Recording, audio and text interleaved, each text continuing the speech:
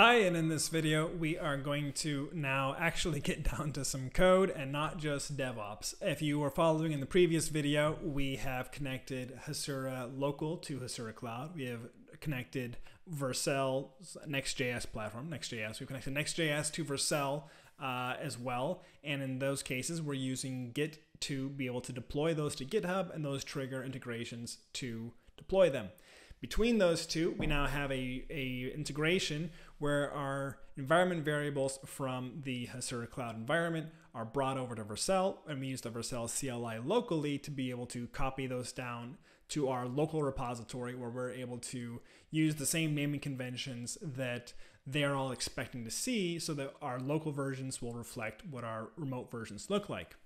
Now we actually want to be able to put some content into all of this and figure out how can we get around working with this data so we can be able to build a project. So let's get everything up and running now. What we're going to do is launch our Hasura instance again. Docker Compose should still be running, but our proxied version for tracking metadata is not. We'll go ahead and boot that up now. We're going to navigate into a separate tab here. This is our www directory. This one we're going to navigate into our Hasura directory. And from inside of the Hasura directory, we're going to go ahead and launch this with Hasura console.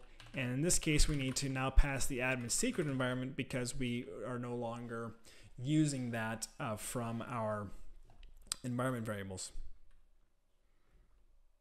Now we need to provide the admin secret because previously we were not using that, and now we are. So we're going to go ahead and say my secret password. I'm going off of memory here for the local version.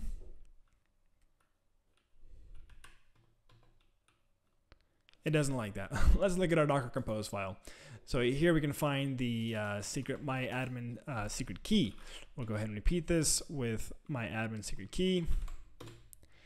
And from there, we now have a version of our running console. We can go into here, refresh the browser, and we should see that the 9695 proxied version is in fact still running, and it is. Very good. We'll go back over to the web version now, and we're going to go ahead and boot up our yarn dev.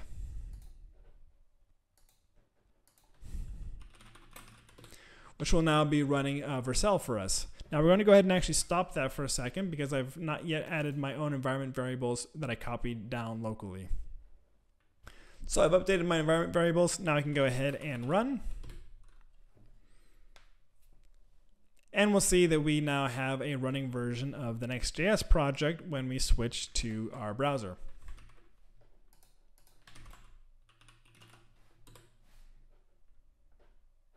All right, great. We have the localhost version of Nextjs, and we have the Hasura console both running locally. Let's go ahead and bridge these two together where we fetch some data from Hasura and put it on the Nextjs page. To do that, what we're going to do is actually go ahead and create some content inside the data here. And I'm going to go to my pizza here. To do that, I'm actually going to navigate to the SQL statement again here, where I can track this as a migration. So I'll be inserting data from my local repository into the remote version as well. So I'll have a copy of that data live. What I'm going to do from this point is I'm going to go ahead and say insert into friend, Peter, Paul, Mary. We'll track this migration and call it adding friends.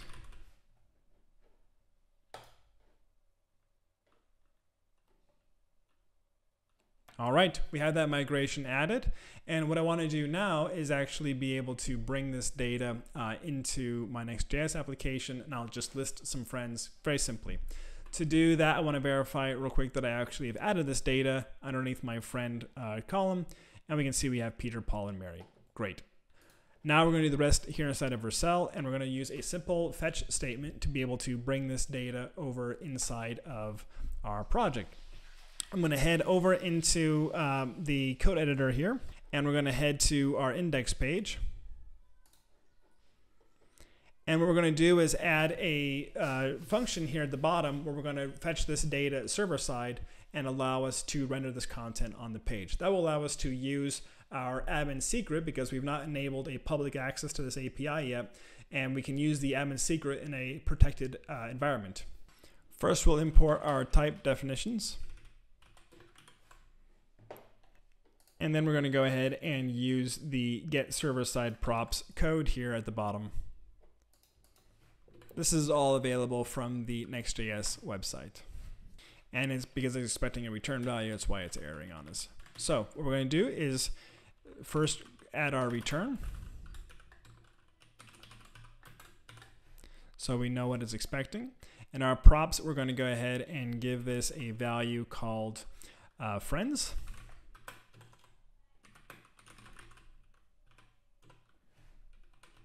And we'll return friends at the bottom here. The Vercel runtime provides a server-side implementation of fetch, which we'll be using here. We're going to go ahead and say data. And we're going to await that fetch request. And we're going to go ahead and pass in the URL here, which is going to come from our environment.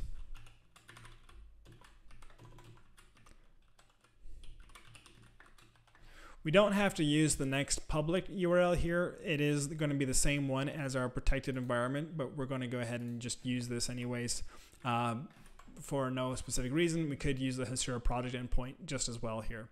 I'm going to go ahead and use this environment variable. And I missed the end part there, so we're going to say as string. And then we're going to pass in the actual request here. And in this case, it's going to be, we need to pass in the headers. And so we need to pass in the Hasura admin secret.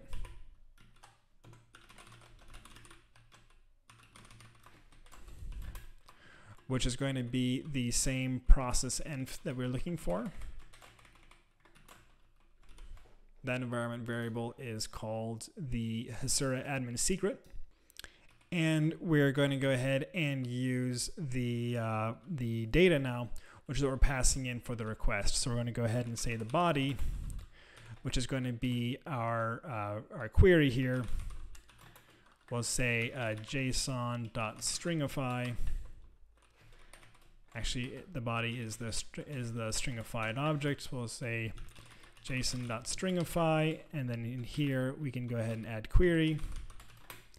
And that query for us is going to be simply the friends. We're going to just test our query, give this a proper naming here. We'll say query, and we'll say friend name.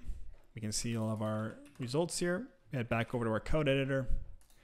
We're going to go ahead and add this now. And this should allow us to be able to fetch this content the way we would expect. So this data is going to be the response here. And we're going to use this in a try catch here. And we will say that the data here is going to be let friends equal await data.json. And we're going to not say await, we're going to simply reassign that. And from there, we can return the friends property. Let's go ahead and test this to see if it worked. We're going to go ahead and come to our main page here. And we can see that we have a problem with the get server side props. So we're going to check to see what our error is. So let's see what our result is that we're getting. We're going to have a look at this result here. We'll go ahead and call this const result. We'll call this the response. I'm going to switch these names around. Response, result, data equals result.friends.data, sorry. And then we're going to go ahead and console log out what our result actually is. But I'm pretty sure that we can pick friends off of that data object. And it's not going to be friends, it's going to be friend. So we need to say instead of friends, well, it's okay. We'll just do it that way. Let's go ahead and have a look. So what do we get as our response here? And we need to add in a post to our fetch. We're going to see why this is not the ideal way to do this in the next video. Try this again. Looks like it's working there. Okay, you can see that we're logging out our friend object, which is great. And so now we can go ahead and remove this console log. And we're going to strip friends off of our input here. To handle our typings, we're going to add a couple of additional Next.js functionalities. First, we're going to add in the infer server-side props. We're going to move our function above the page. And from here, we're going to go ahead and identify what that data response looks like, where we give the data a typing here. And we're going to allow this to simply be a record, which will be also an array of those. So that data now is going to be attached as the response object that we're typing as the response from our server. And now down here on our page, we're going to go ahead and say that the incoming value here is going to be friends. And the type is going to be an inference of that data. So now we're able to take the friends object and we can iterate over that here inside of our main. So cowboy coding out of the way, we have the TypeScript defined, we have the inference, we're using the built-in fetch object, we're rendering Peter, Paul, and Mary to the page. The last thing for us to check is to see if this actually all works. So we're going to check our changes here into version control, and we will hopefully see Peter, Paul, and Mary on our live server. And as you will have already noticed, this is not the greatest way to actually code. So in the next video, we are going to utilize the fact that we're working with GraphQL here to start to use GraphQL Code Gem to be able to bring in some of this data as strongly typed references, and we'll be able to layer on a better developer experience on top of this stack already. Let's go ahead and try pushing this all up to our repositories and see what we get.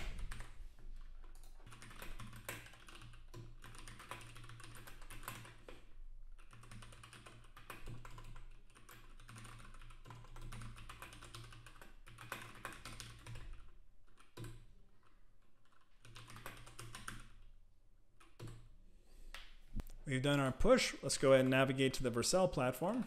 And we're going to navigate to the Hasura Cloud platform.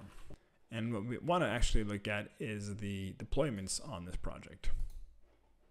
Now this is going to be up and running. It's not going to be working just yet because we do not yet have the Hasura Cloud migrations applied. So we can go ahead and open up that link, but we'll be waiting till the Hasura project is deployed. It's now parsing our migrations. It'll then apply the migrations, and we'll be able to check this code in. And our project at Hasura is now live. Let's go back over, look at our live Vercel project. We'll refresh the page here, and what we should be able to see is Peter, Paul, and Mary, and we do. So in the next video, what we're going to look at is layering on some developer tooling to work with TypeScript and GraphQL to make all of that little bit of back and forth with the TypeScript pieces completely vanish and allow us to work in a much more streamlined way. See you in the next video.